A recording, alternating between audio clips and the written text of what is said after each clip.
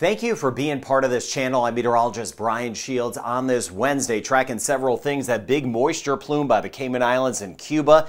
And look at this. We had some rain and storms overnight. Dominica, St. Lucia, for example, we've had those rain and storms. I want to dive into that for us in the Eastern Caribbean.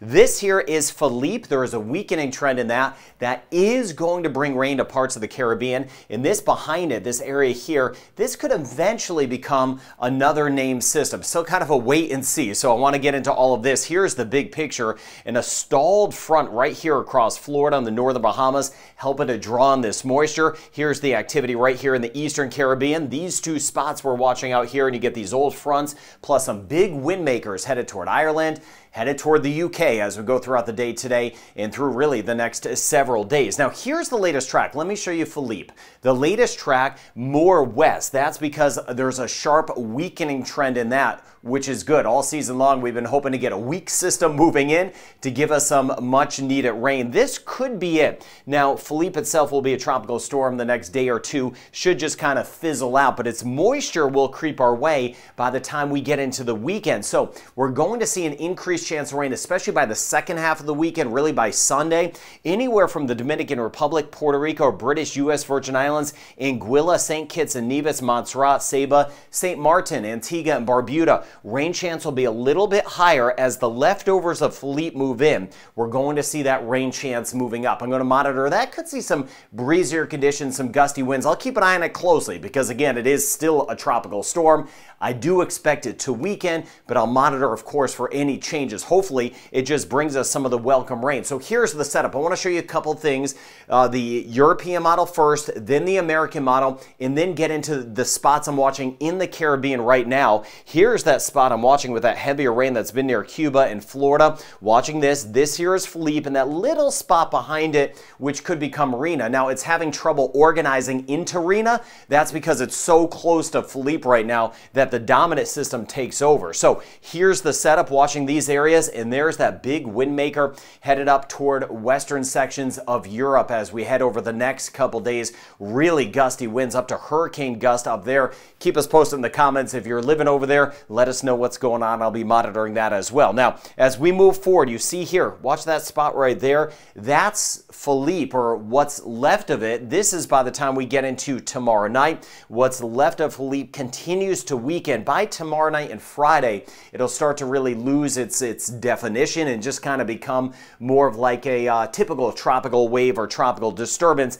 As this weakens, the area behind it should get a little stronger. Now, what happens with the area behind it, I'm not quite sure yet. If it is stronger, it'll swing more to the north pretty quickly. If it stays weak, it'll drift its way off to the west. It's really hard to get a handle on the environment. I watch all the models, but also what's going on in the environment. So let me bring you forward. Here again, we are in the Caribbean. Here's Puerto Rico, for example, Trinidad and Tobago. This area here, the leftovers of what we're seeing with Philippe. This would be by the time we get into Saturday, and then back behind it, since again Philippe would be weakening and falling apart behind it, that could strengthen. Another thing I'm watching is this front, and I talked about this in my October forecast. Along these old fronts that pull through the United States, we can see areas spinning up, and I do believe near the east coast of the United States, even northern Bahamas, there could be something spinning up. Let me take you out in time. This is by the time we get into Tuesday. Now, by Tuesday, a few things to watch out for.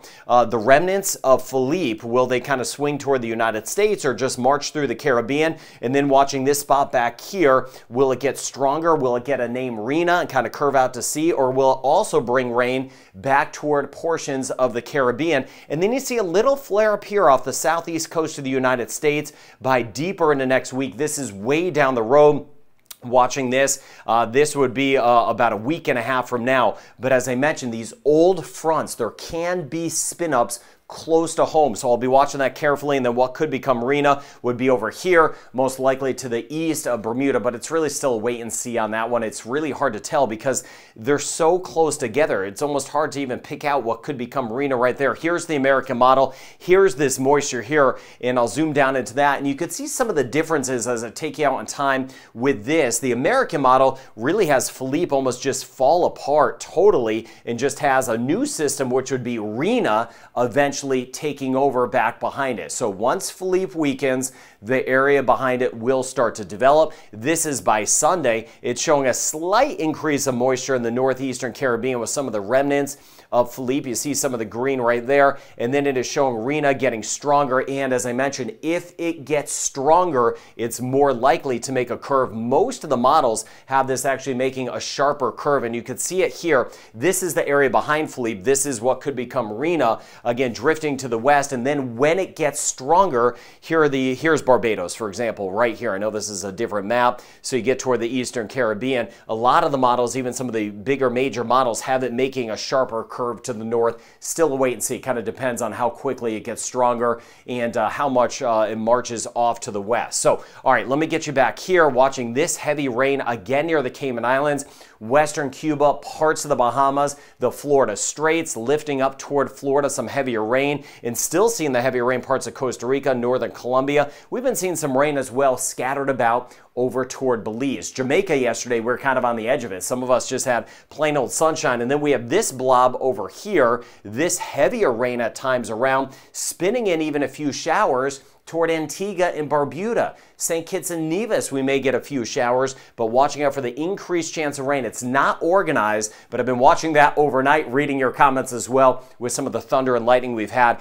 Eastern Pacific side has been super quiet. All the activity has been on the Atlantic side. So showing you what we're dealing with here and then again over here. This is as we get into later today. You see some green over toward Guadeloupe, down through Martinique. We'll see that higher chance of showers, high chance of showers, Cayman Islands, Belize later today, lifting up toward Cuba. And then this is tomorrow, and I mentioned this front over Florida is a stalled front. That's going to keep this moisture plume in check, which means more rain. Guatemala, Honduras, El Salvador tomorrow. Nicaragua, Costa Rica, Panama, very active. Scattered showers elsewhere, Puerto Rico, Haiti, and the Dominican Republic. Still the same case on Friday, right up through the northern Bahamas. And then we'll be watching to see the remnants. What's left of Philippe would be right about there, and then that would start to drift our way, and then we'll keep an eye on that development that would be back behind us. So Jamaica today, once again on the edge of it. Most of the heavy rain will be off toward the west as we go throughout the day. The Cayman Islands, we have the higher chance of rain. More flooding will be a potential. Keep me up to date. St. Lucia, 50% chance of scattered showers and storms around. We have some of that rain around right now, so the rain chance is elevated in St. Lucia. Barbados, about a 40% chance. Most has been to the west this morning, but still a 40% chance. Trinidad and Tobago, that chance of scattered showers and storms the next 3 days. A 40 to 50% chance in Grenada today. About a 40% chance in St. Vincent and the Grenadines, and a 50% chance in Belize. Scattered showers and thunderstorms around across Belize. Dominica, we have that high chance of rain. I was just showing you that. A 70% chance of rain, which has already panned out. We had some of the rain overnight. St. Kitts and Nevis, a 50% chance, a 30% chance tomorrow as we get toward Montserrat. Antigua and Barbuda, the next few days, isolated showers kind of wrapping around that weak area in the eastern Caribbean. But by the weekend, we could see that rain chance go up with what's left of Philippe. A 50% chance of scattered storms today in Puerto Rico. U.S. and British Virgin Islands, spotty showers rotating out of the east. We'll see some moving by, and same thing in Anguilla. A 50% chance in the Bahamas. Northern and central Bahamas, a better chance of getting some wet weather. St. Martin, Saba, and Statia, passing showers. 40% chance for today. Yucatan and Mexico, a 40% chance of scattered showers and storms the next few days. Turks and Caicos, a 30 to 40% chance.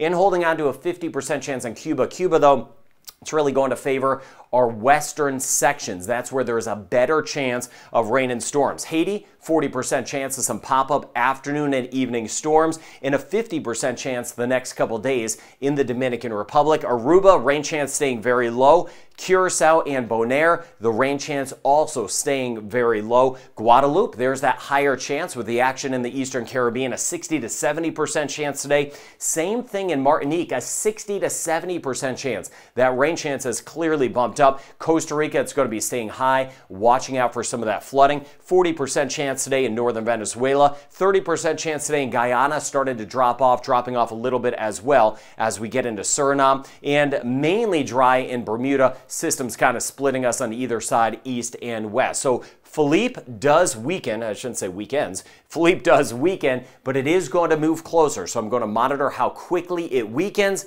and where the rain will go over the next few days. I'll be fine-tuning that, but a higher chance of rain as we work our way into the weekend for the northeastern Caribbean, and then watching that system behind it just to see how close that gets and monitoring those areas of flooding. We've been seeing that parts of the Cayman Islands over toward western Cuba, up through Florida and parts of the Bahamas. Very active hurricane season going through the end of November. So watching a few systems out there. I'll fine-tune what's going to be happening over the next few days in the Caribbean. Keep you posted on everything. Have a good rest of your day.